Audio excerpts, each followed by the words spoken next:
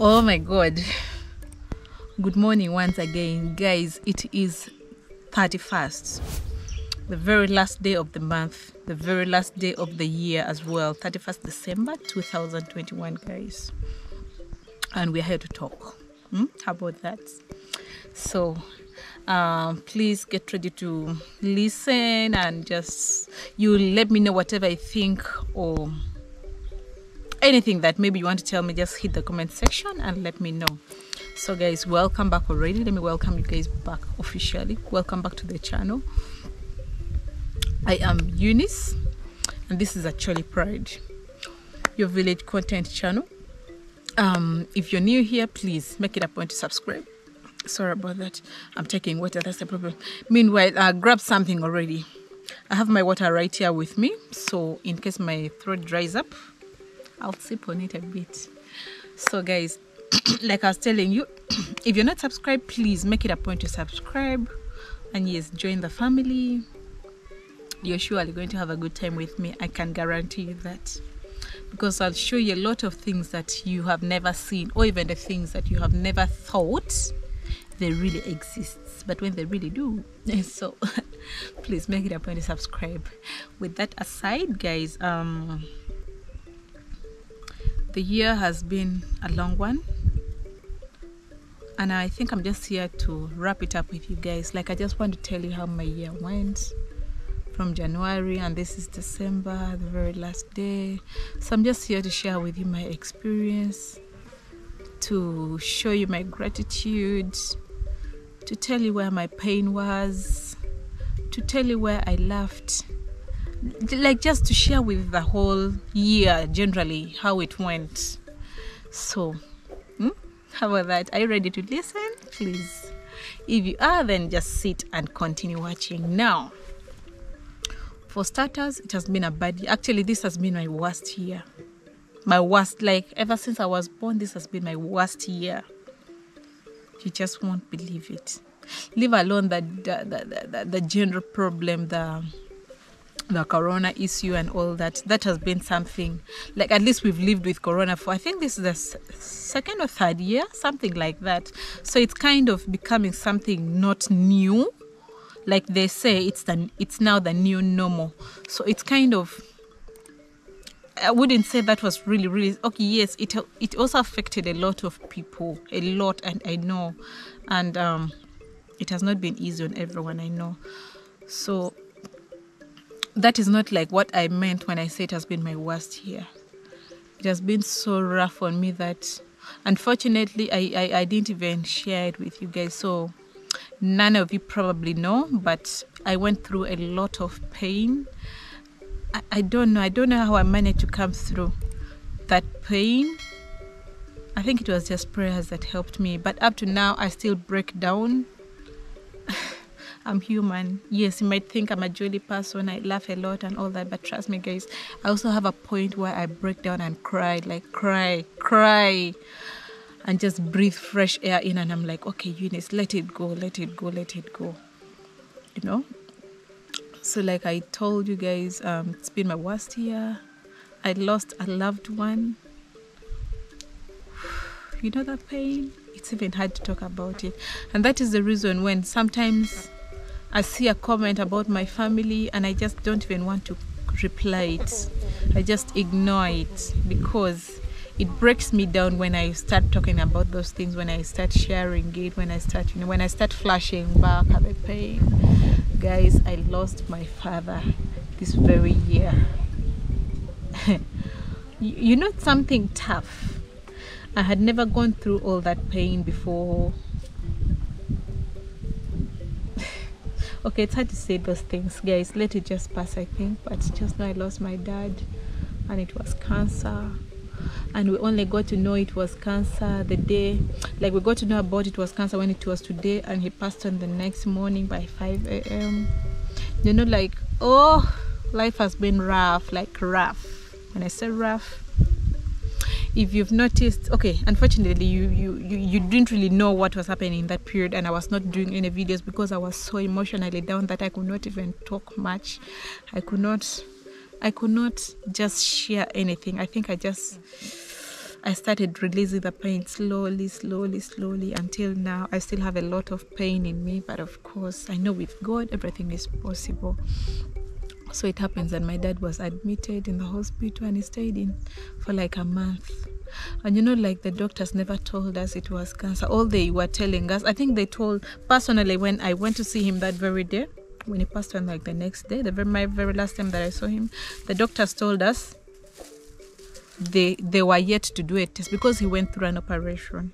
So they told us they were yet to do a test on that, what was what was got out of inside the stomach, to know, like to examine it and to, before they conclude that it was cancer.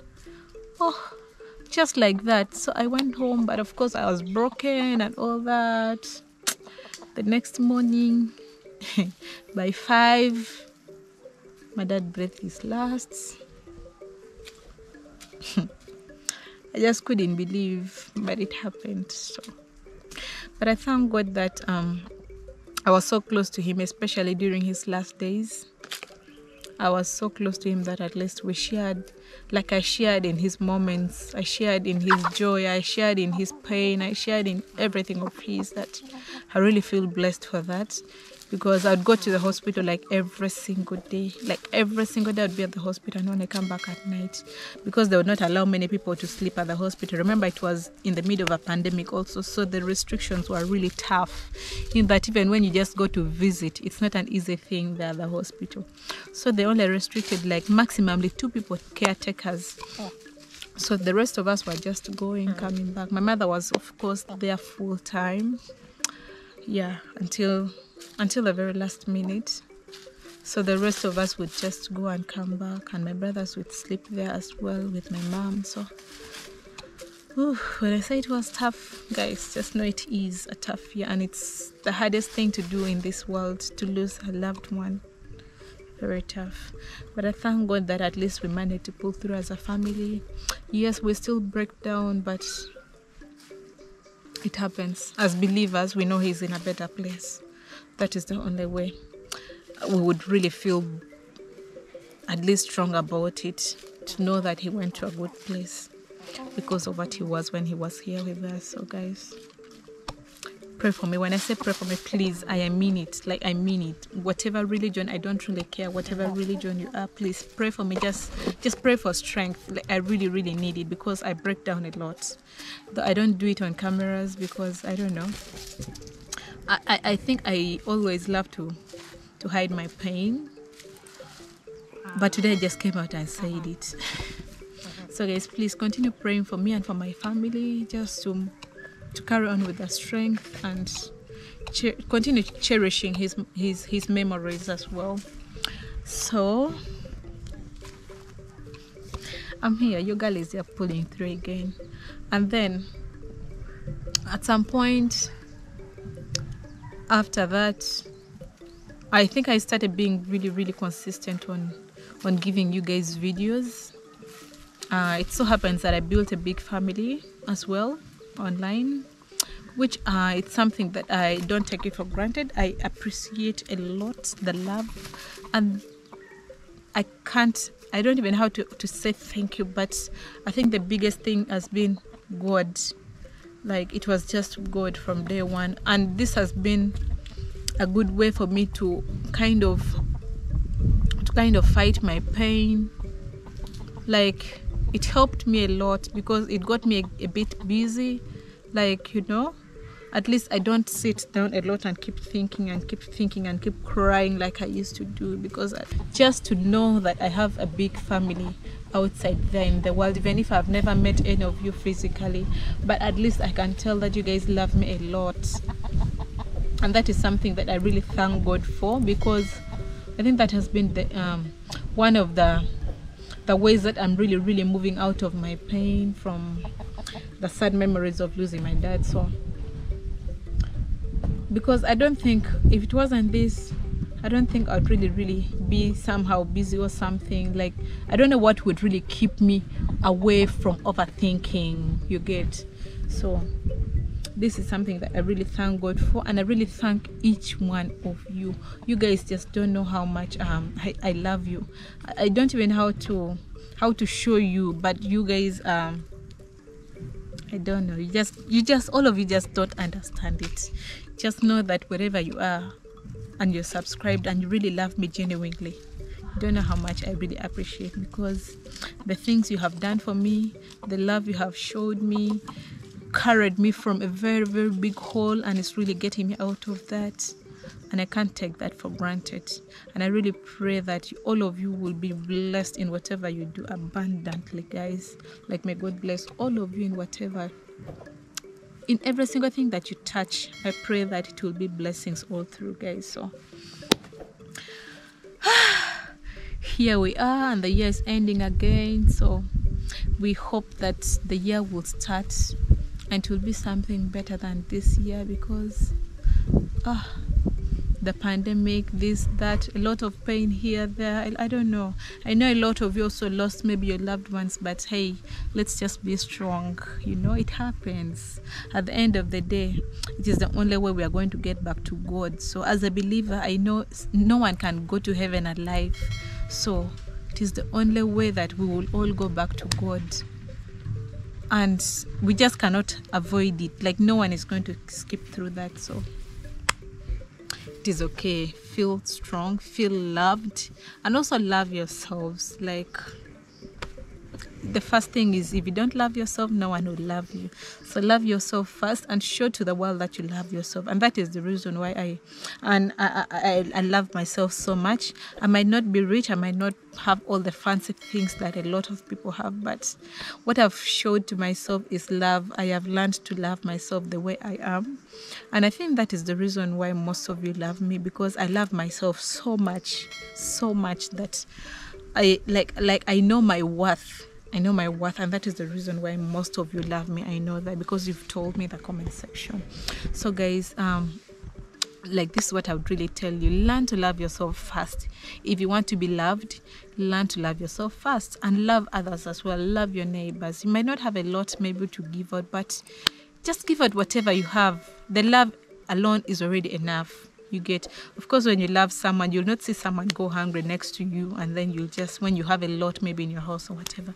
So when you learn to share love, surely it will come back to you in even a bigger, better way. Trust me, because I'm only saying this through experience. I'm only saying this through experience. The little that I give out as in form of love, I see people loving me even more, and I'm like, okay, God, this is just you. Because I mean, see, I don't have much to give out. I don't have maybe a lot of food to share. I don't have maybe a lot of whatever I share to share, but I try to give out the little that I have.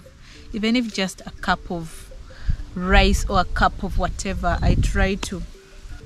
So guys, learn to love yourself first before anyone loves you. That is the bottom line. And then, of course, in whatever religion you believe in, please pray. God exists. So that has just been the year. Good and bad. Okay, it started bad, but it's ending not so bad, because I have you all. So I thank God for your presence in my life once again. And I think this is going to be my last video of this year. That is the reason I just decided to sit down and tell you a few things about me here and there. Happy New Year.